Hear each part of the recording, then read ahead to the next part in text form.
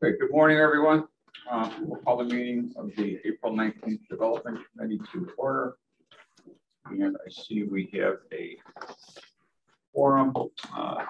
There's been a request to allow remote participation from Member Garcia under Section 7A of the Open Meetings Act pursuant to Section A of the Open Meetings Act. If a quorum of the members of the public body is physically present as required by Section 2.01, majority of the public body may allow a member of that body to attend the meeting by other means if the member is prevented from physically attending because of personal illness or disability, employment purposes, family or other emergency.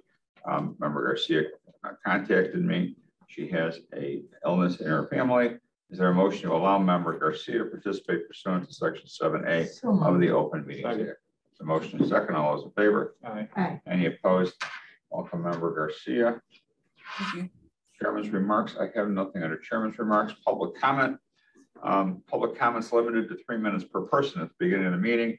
Any comment on zoning items are limited to discussion of testimony or evidence presented at the Zoning Board of Appeals. No new testimony or evidence can be presented. I know we have most, if not all, of the people here commenting this morning on the soccer complex.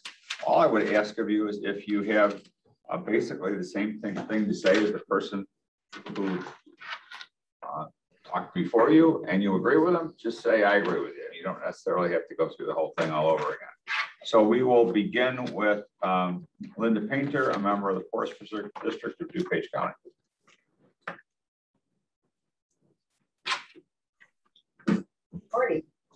Morning. Yep. I'm Linda Painter. I'm president of Timber Lake Civic Association, and I'm also the Forest Preserve Commissioner for District 3, in which this property resides. Timber Lake has 780 single-family homes in unincorporated southeast DuPage County. We've had a number of meetings about this in person and on Zoom. Last year, we were extremely opposed to this development and had over 75 people in this cafeteria during COVID, and many, many emails were written.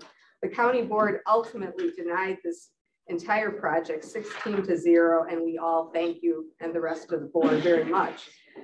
Things have changed in a year. The conditions reflect pretty much all of our many, many concerns and requests. The variance of changing 300 parking spots to 251 spots was never a concern of any of ours in our meetings. So I provided 2 Zoom meetings this past weekend regarding the variance. All the residents that signed into that meeting agreed that we should support the variance of decreased parking spots from 300 to 251. The reasons that were brought up at those meetings were fewer spots are in the best interest of our neighborhood. The developer provided staggering times to accommodate the 251 spots. Less lighting in the parking lot. If there are fewer spots, there's less lighting in the parking lot, less car headlights, less noise, less asphalt, less stormwater runoff, and less wear and tear on South Frontage Road. Therefore, we do support the variance to reduce the parking. That's where I was going to stop until I got a notice from the Forest Preserve yesterday, and I talked to them today, and they would like me to read this one little paragraph. You know what, Linda? I'm going to read that in. If this is the same letter you got, I'm going to read it at the end of public comment. Okay, fine. Then I won't read that. Let me see. What's the concerns? Okay. I'm just saying that hopefully it will be resolved that for the Forest Preserve and for Timber Lake, it deals with the photometric plan that we didn't have and the Forest Preserve didn't have prior to the Zoning Board of Appeals. And the only other thing I need to talk, maybe I just didn't understand the landscaping plan. There was not a number of fir trees along the south and east portion. It just had circles, everything, all the other trees had numbers, these didn't. So I just need to clarify to make sure that there is a screening of fir trees on the south of evergreen. I don't care what kind they are, but it said fir trees along the south and the east corner. Thank you very much. And we're in support of the variance. Thank you. Thank you. Next, the Lucky Hands.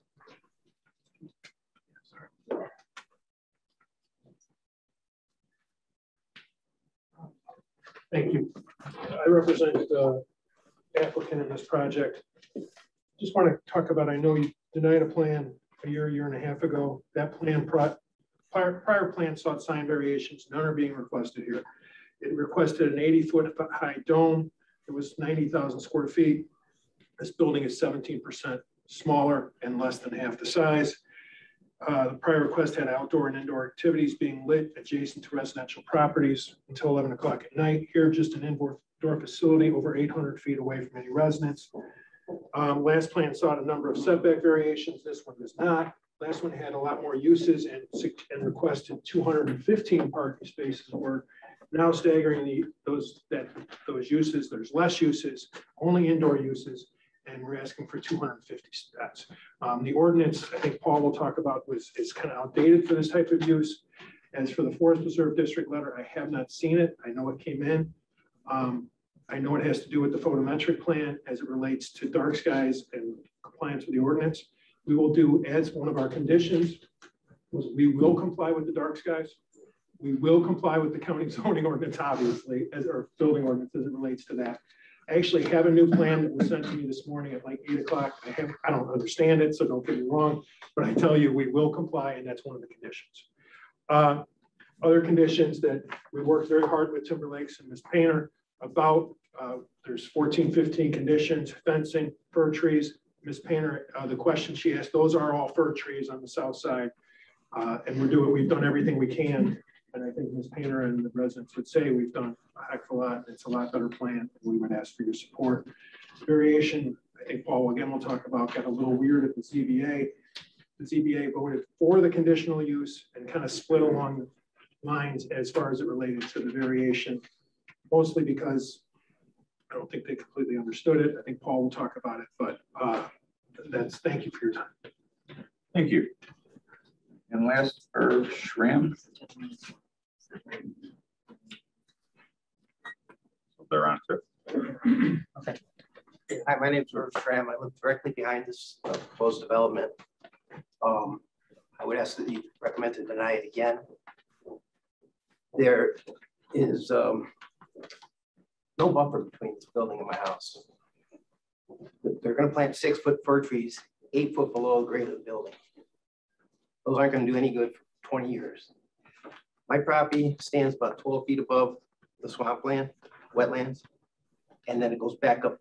They're at the same level I'm at. All the vegetation is down below. Well, there's no way they can buffer this from us. Part of the reason, again, is here you are trying to put an industrial sized building, an 1 3/4 acre building. That's huge in a residential area. So as far as property values go, how does that not make the property values go down? And as far as the traffic study that was done, again, they did it in the middle of winter. I've got pictures that show over 200 cars at Waterfall Glen in the summertime. And that's traffic that wasn't counted at all. The building that they built in Darien for the trucking company isn't in full swing yet. So there's traffic there that wasn't in the study. And finally, this doesn't provide any benefit to our community. None of us can walk in there with our grandkids and play soccer. This is open for private use only. So this doesn't benefit our community. Thank you. Thank you. George Logan. Yes, first I'd like to start by saying I agree 100% with Linda Painter, and I won't repeat any of the context of that. But I did want to thank the developing committee and Brian and all of the people that I've looked at for the last 40 years who are changing continually, but they've always done one consistent thing: keep our neighborhood safe. We wouldn't have a neighborhood if it weren't for the development committee and the zoning committee. So I want to be sure that I press a thank you to all of you for all the work you put in over the years, you and your predecessors. Thank you very much. Thank you very much. John Curcio. My name is John Curcio. I've lived in Timber Lake for about 40 years. I live off of Fern Street, which is a south frontage road. I happen to disagree with what Irv had said. I think this would be good for our community, and I support everything that Linda has said and mentioned to you beforehand. I want to thank again everybody here that has done what they should be doing for the community and also the board itself. Thank you very much. Thank you, John. And last but not least, Joe Lenhart. I just want to support Linda 100% and thank all of you for everything. Thank you. Thank you. That appears to conclude the public comment portion of the meeting. Move on to approval of the minutes. Oh, I'm sorry. I'm going to read a letter that I did receive. We received from the Forest Preserve District of DuPage County, and they asked that it be read into the record. Addressed to me, dear Mr. Tornatore, the Forest Preserve District received a notice of public hearing date March 24th, 2022, regarding West Suburban Athletic Development Corporation's petition for conditional use for recreational facility and a variation to reduce the required number of parking spaces as it relates to the above referenced property. Prior to the hearing date, the Forest Preserve District only received a one-page site plan and 3 building renderings of the proposed development. The Forest Preserve District subsequently provided a response letter stating our concerns and requested additional plans to review photometric plan and landscape plan.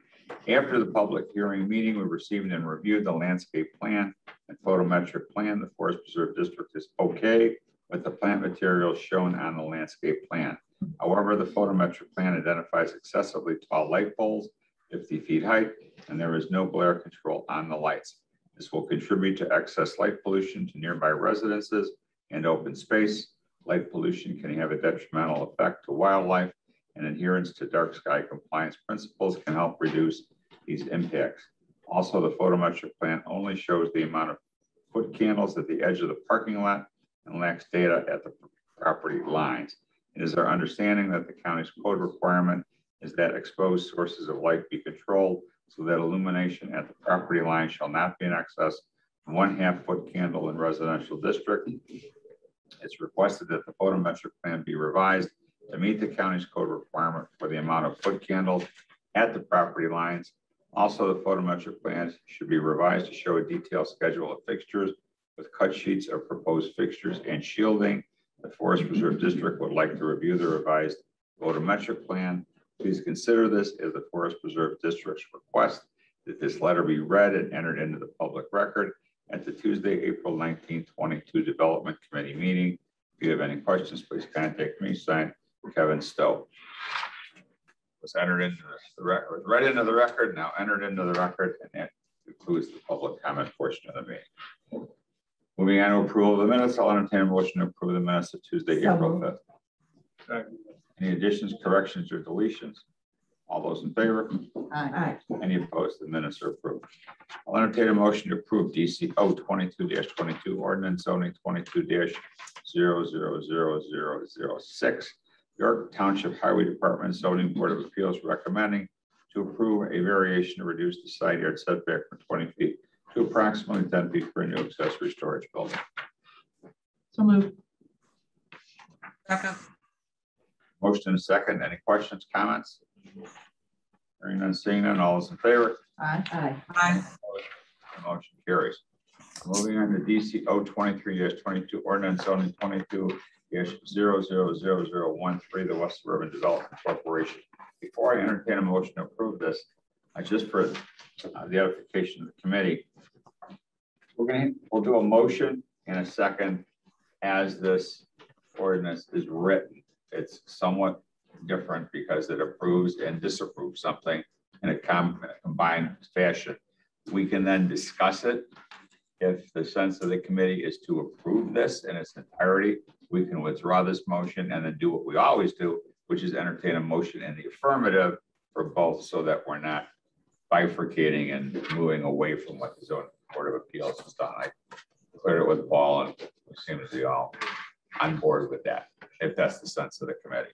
So I'll entertain a motion to approve the West Suburban Development Zoning Board of Appeals recommendation to approve a conditional use for an indoor soccer recreation facility and not make a favorable recommendation on the variation to reduce required number of parking spaces from 344 to 251, solely on the ground that the variation would run with the land and is looking for development committee to reconcile that concern. So that's why we're here. Is there a motion? So moved. A motion and a second. Okay, now we can have a discussion. Paul, you can start, I guess.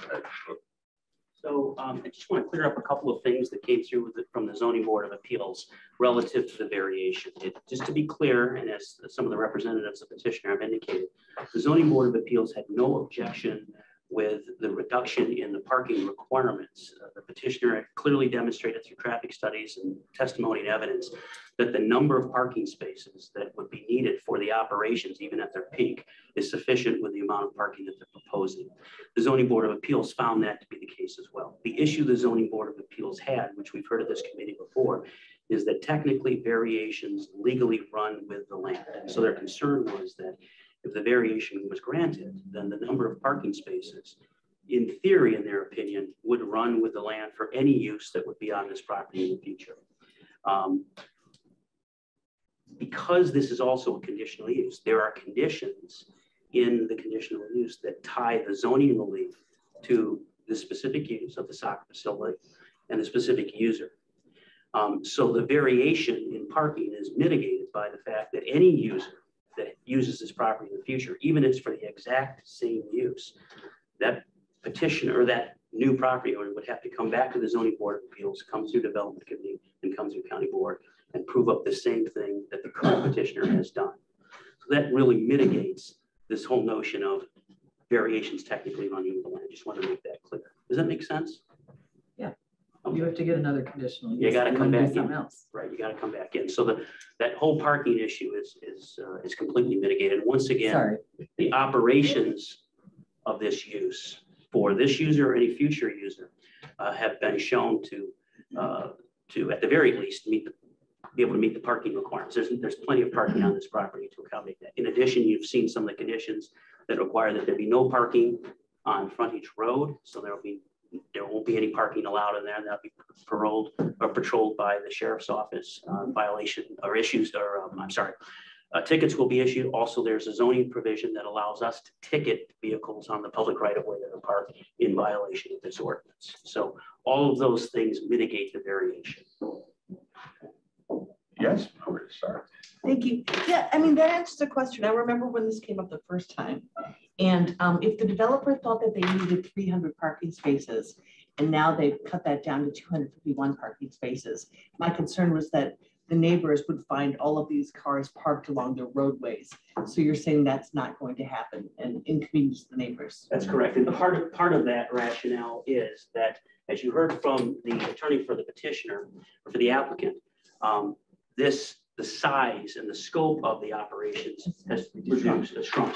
There is no outside activities. In the previous case, there was another piece of property to the south that is adjacent to this property that was going to be, or was being proposed to be used for outside athletic fields. Not only is that not going to occur in this development, but the southern portion of that property is not part of this development. And when you see in the conditions, you'll see that we've been very technical in the writing of the conditions. The zoning relief applies only to the legal description that is for the northern piece of the property, not the southern piece of the property that was part of the previous. So the total scale of operations has scaled down dramatically. Thank you, Paul. Thank you, Chairman. Member Krajewski. Thank you. I know that there's been several traffic studies that have gone. The traffic seems to be fine, and based on the studies, and also the zoning board feeling that the variance is fine. But I know the Marion, Willowbrook, and Burr Ridge had no objections, no comments. Tri-State had no objections. Towers Township, no comment.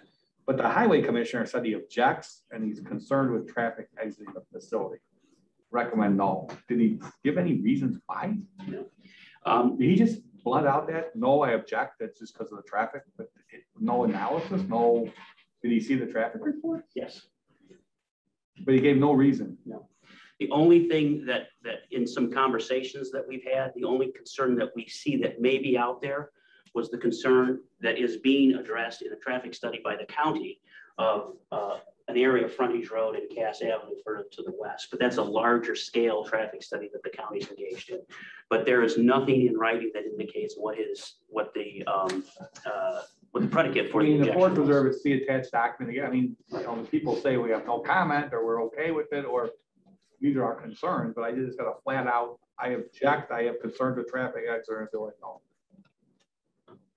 And I would just point out that while there is no predicate for the objection, there were other concerns that the petitioner has addressed. For instance, no right turn going eastbound. There'll be traffic, there'll be movement, signalization signs that would prohibit physical structures that would prohibit patrons from going eastbound on Frontage Road. You could follow just something. I mean, it doesn't do us any good.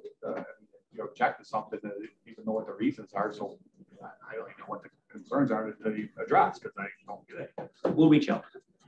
I get some more clarification. Rosa. Paul, refresh my memory. Their hours of operation ending at 11. Yeah. I believe that the condition does put in at several conditions. I believe it's 7 a.m. to 11 p.m. And that except that's operations. There is security lighting that will be there, and that will shut off at from midnight to 6 a.m. That will not be on. But the operations are 7 a.m. to 11 p.m. Okay. And is there any anticipation that weekends might be an issue? Is there? I don't. Or is it? It's going to be just a random operation in terms of what, it's not random. It's scheduled operations. Correct. Whatever they're bringing in. Correct. So. Okay. Any other questions of Paul? Sorry. Paul, is that map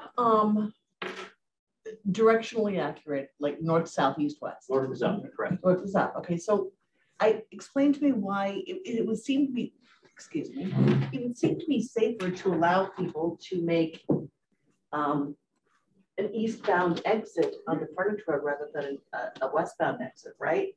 But you're saying they're not allowed to make that eastbound exit? That's correct. Could you explain that? So one of the concerns is that when you go eastbound, well, first of all, the property is situated between two major roadways.